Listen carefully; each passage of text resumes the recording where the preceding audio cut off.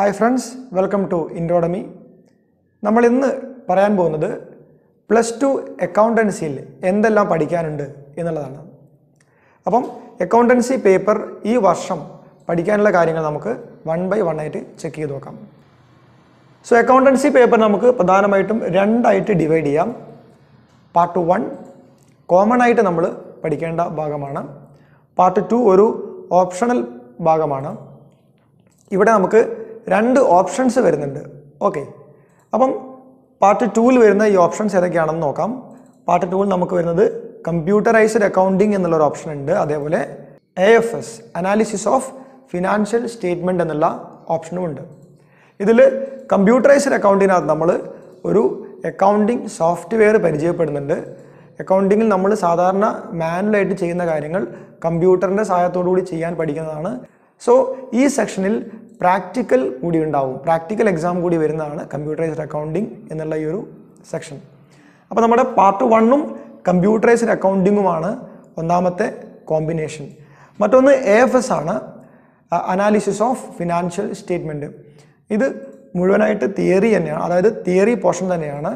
എഴുത്ത് പരീക്ഷ മാത്രമേ ഉണ്ടാവുള്ളൂ, പ്രാക്ടിക്കൽ ഉണ്ടാവില്ല. നമ്മുടെ ബാലൻസ് ഷീറ്റിനെയും പ്രോഫിറ്റ് ആൻഡ് ലോസ് അക്കൗണ്ടിനെയും ഒക്കെ വിവിധ ടൂളുകൾ ഉപയോഗിച്ചുകൊണ്ട് അനാലിസിസ് ചെയ്യുന്നതാണ് ഈ ഒരു പേപ്പറിൽ പഠിക്കുന്നത്. അപ്പോൾ രണ്ടാമത്തെ ഒരു കോമ്പിനേഷനാണ് ഈ പാർട്ട് 1-ഉം AFS-ഉം.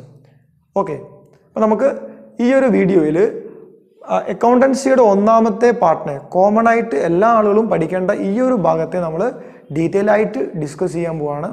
എന്തെല്ലാമാണ് ഈ ഒരു ഭാഗത്ത് പഠിക്കാനുള്ളത് എന്ന് പറയാൻ പോവുകയാണ്. അക്കൗണ്ടിങ്ങിൻ്റെ പാർട്ട് 1-ലെ 5 ചാപ്റ്റേഴ്സ് ആണ് അവിടെ വരുന്നത്.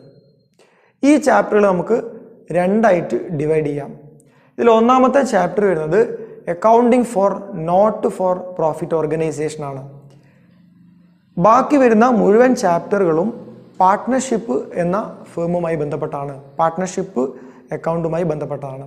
ഓക്കെ, ഇതിൽ ഒന്നാമത്തെ chapter accounting for not for profit organisation ആണ്. നമുക്ക് നേരത്തെ ട്രേഡിംഗ് ഓർഗനൈസേഷനുകളെ കുറിച്ച് പഠിച്ചിട്ടുണ്ട്. ഒരു ബിസിനസ്സിൻ്റെ പ്രധാനപ്പെട്ട ഉദ്ദേശം എന്ന് പറയുന്നത് ലാഭമുണ്ടാക്കുക എന്നുള്ളത് തന്നെയാണ്. എന്നാൽ ഇവിടെ ചില സ്ഥാപനങ്ങൾ ലാഭത്തിന് വേണ്ടി അല്ലാതെയും പ്രവർത്തിക്കുന്നുണ്ട്. ലാഭമുണ്ടാക്കുക എന്നുള്ള ലക്ഷ്യത്തോടു കൂടി അല്ലാതെ പ്രവർത്തിക്കുന്ന ഒരുപാട് സ്ഥാപനങ്ങളുണ്ട്. അത്തരത്തിലുള്ള സ്ഥാപനങ്ങളുടെ അക്കൗണ്ടുകളെ കുറിച്ചാണ് നമ്മൾ ഈ ഒരു ഒന്നാമത്തെ ചാപ്റ്ററിൽ പഠിക്കുന്നത്. ഓക്കെ, ഉദാഹരണം പറഞ്ഞാൽ ക്ലബ്ബുകൾ, ആർട്സ് ക്ലബ്ബ്, സ്പോർട്സ് ക്ലബ്ബുകൾ, അതേപോലെ ഹോസ്പിറ്റൽസ്, സ്കൂൾസ് എന്നിവ. ഇവയുടെ ലക്ഷ്യം ലാഭമുണ്ടാക്കുക എന്നുള്ളതല്ല. ഓക്കെ, പകരം സൊസൈറ്റിക്ക് സർവീസ് കൊടുക്കുക എന്നുള്ളതാണ്. അപ്പോൾ ഇത്തരത്തിലുള്ള സ്ഥാപനങ്ങൾ നിയമപരമായിട്ട് പ്രിപ്പയർ ചെയ്യേണ്ട അക്കൗണ്ടുകൾ എന്തൊക്കെയാണ്, അവയുടെ ഫീച്ചേഴ്സ് എന്തൊക്കെയാണ്, ആ അക്കൗണ്ടുകൾ പ്രിപ്പയർ ചെയ്യുമ്പോൾ നമ്മൾ ശ്രദ്ധിക്കേണ്ട കാര്യങ്ങൾ, അവിടെ വരുന്ന അഡ്ജസ്റ്റ്മെൻറ്റുകൾ, ഇവയാണ് ഒന്നാമത്തെ ചാപ്റ്ററിൽ നമുക്ക് പഠിക്കാനുള്ളത്. Accounting for not for profit organisation. രണ്ടാമത്തെ ചാപ്റ്റർ വരുന്നത്, രണ്ടാമത്തെ ചാപ്റ്റർ തൊട്ട് പാർട്ട്ണർഷിപ്പ് എന്നുള്ള ഏരിയ ആണ് ബാക്കി മുഴുവൻ ഡിസ്കസ് ചെയ്യുന്നത്. ഇവിടെ രണ്ടാമത്തെ ചാപ്റ്റർ വരുന്നത് accounting for partnership basic concept ആണ്. അതായത് കഴിഞ്ഞ വർഷം നമ്മൾ business സ്റ്റഡീസിൽ different forms of ബിസിനസ്സിനകത്ത് partnership ഫേമുകളെ കുറിച്ച് പഠിച്ചിട്ടുണ്ടാവും. ഇവിടെ പാർട്ട്ണർഷിപ്പ് ഫേം എന്താണ്, അതെങ്ങനെയാണ് രൂപം കൊള്ളുന്നത്, അതിലെ പ്രധാനപ്പെട്ട ബേസിക് അക്കൗണ്ടിങ് റെക്കോർഡുകൾ എന്തൊക്കെയാണ്, ഇതാണ് ഈ ഒരു ചാപ്റ്ററിൽ നമുക്ക് പഠിക്കാനുള്ളത്. പിന്നീട് പാർട്ട്ണർഷിപ്പ് ആകുമ്പോൾ നമുക്കറിയാം, രണ്ടോ അതിലധികമോ ആളുകൾ ചേർന്ന് ഉണ്ടാകുന്ന ബിസിനസ് ഓർഗനൈസേഷനാണ് പാർട്ട്ണർഷിപ്പ് എന്ന് പറയുന്നത്. പുതിയ ആളുകൾ പാർട്ട്ണർഷിപ്പിനകത്തേക്ക് അഡ്മിറ്റ് ചെയ്യാനുള്ള സാധ്യതയുണ്ട്.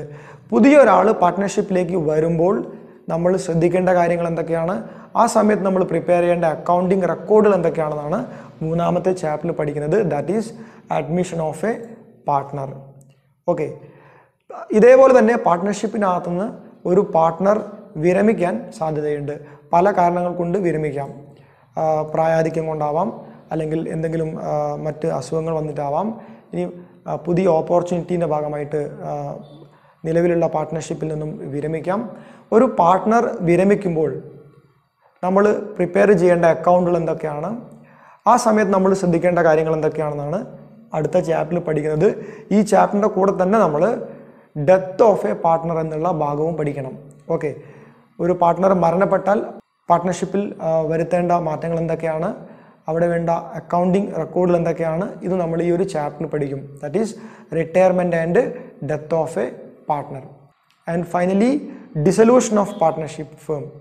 ഒരു പാർട്ട്ണർഷിപ്പ് ഫേം ഡിസോൾവ് ചെയ്യുന്നു, പൂർണ്ണമായിട്ടും ക്ലോസ് ചെയ്യുന്നു, അടച്ചുപൂട്ടുന്നു. ഒരു സ്ഥാപനം അടച്ചുപൂട്ടുന്ന സമയത്ത്, കംപ്ലീറ്റ് ക്ലോസ് ചെയ്യുന്ന സമയത്ത് നമ്മൾ ശ്രദ്ധിക്കേണ്ട കാര്യങ്ങൾ എന്തൊക്കെയാണ്, അവിടെ നമ്മൾ പ്രിപ്പയർ ചെയ്യേണ്ട അക്കൗണ്ടിങ് റെക്കോർഡുകൾ എന്തൊക്കെയാണ്, ഇത്രയും കാര്യങ്ങളാണ് ഈ ഡിസൊല്യൂഷൻ ഓഫ് പാർട്ട്ണർഷിപ്പ് ഫേം എന്ന ചാപ്റ്ററിൽ പഠിക്കുന്നത്. +2 അക്കൗണ്ടൻസിയുടെ പാർട്ട് 1 പഠിക്കുന്നത് ഇത്രയും കാര്യങ്ങളാണ്. 40 മാർക്കിൻ്റെ എഴുത്ത് പരീക്ഷയാണ് ഈ ഒരു ഭാഗത്ത് നിന്ന് ഉണ്ടാവുക.